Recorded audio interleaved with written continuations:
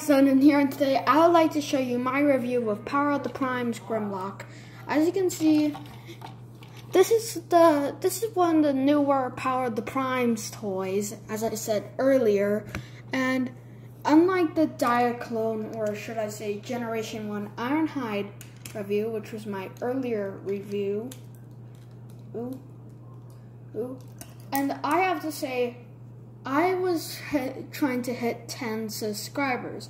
I also have an Instagram called LondonBrodersonFurry6, so you can follow me there. But I hit 9 followers instead of the 1 subscriber I originally had. The 1 subscriber, and I want to hit 10 subscribers and 10 followers, so I can make a super 20 fans and video by reviewing the Impossible Toys WAFs. So I'm gonna pick that figure up, maybe gonna get a review. I'm actually gonna get, so now let's go back to Grimlock. As you can see, very accurate to the G1 cartoon, unlike Sorry for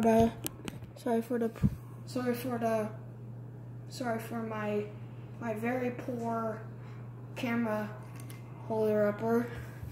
So head sculpt. Let's take a look at the head sculpt. You can see it's pretty good. Very Generation 1 accurate to the toys and comics and cartoon. So now we're gonna go into articulation, and so we're gonna lift. So there's a ratcheting arm, a bend, and a swivel here,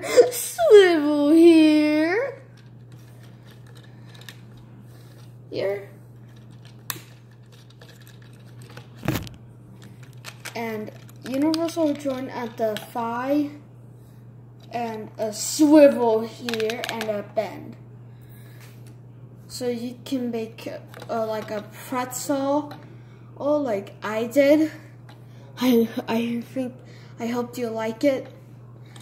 Now for size comparisons, and I rarely have any figures that are actually complete. So here is Generation 1 Ironhide, which, have you seen my review, I showed Power of the Prime's Grimlock, and I said I can review this figure if you want me to, but I'm gonna review, and after this tomorrow I'm gonna review Gobot's Copter.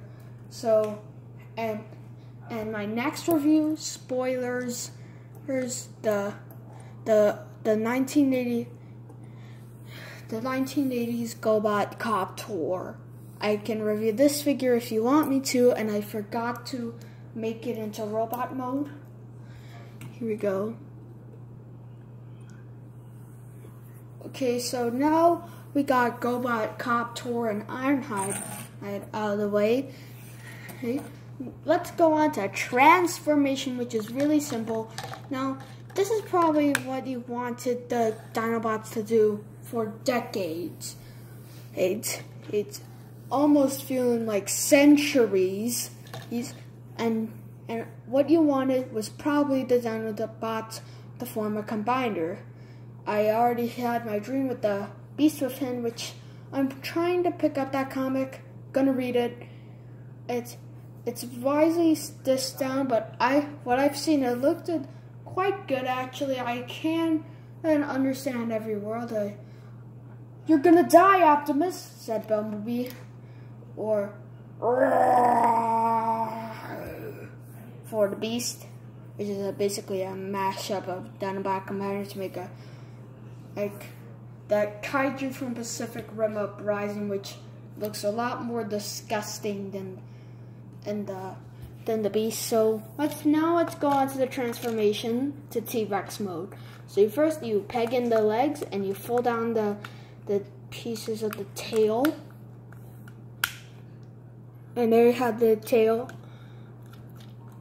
What I like to do is lift this up this back panel, and I forgot to mention the kibble of its combined mode, as in the crotch and the head and back arm plates for the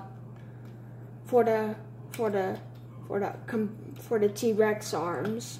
And you fold these hands up, and I forgot to mention that's kibble. You probably know what kibble is, but I'll mention kibble in the you can see the word kibble in the description box below. So you have to fold down the arm. So you have to fold down the body parts. I like to collapse the tail up, and you fold down the crotch plate again for the combiner.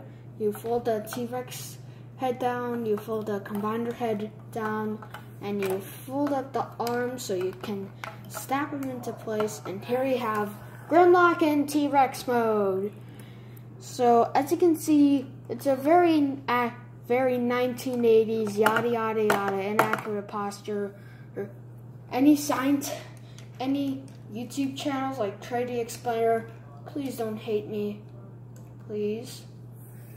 This kind of reminds me of Power Rangers, and that head sculpt kind of looks like a kitty because of those lines down the face.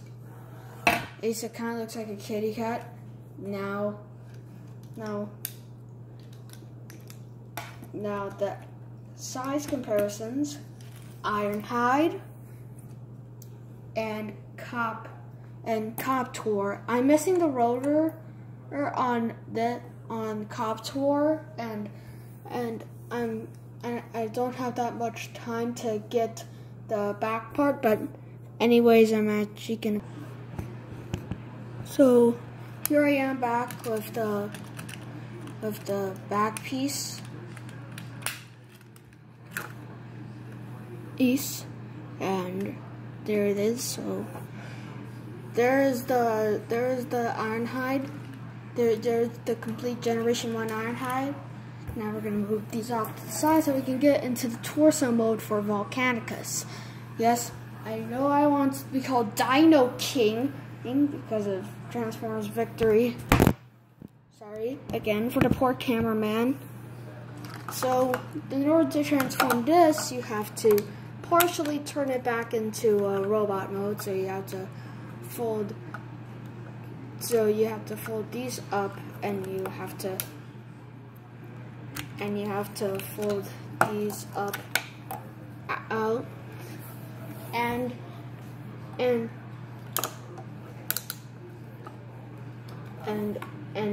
I'm gonna fold these down, and to fold down these arms, and you peg in these little tabs into this little hole right here. So you make sure to get them aligned, and you can peg it in.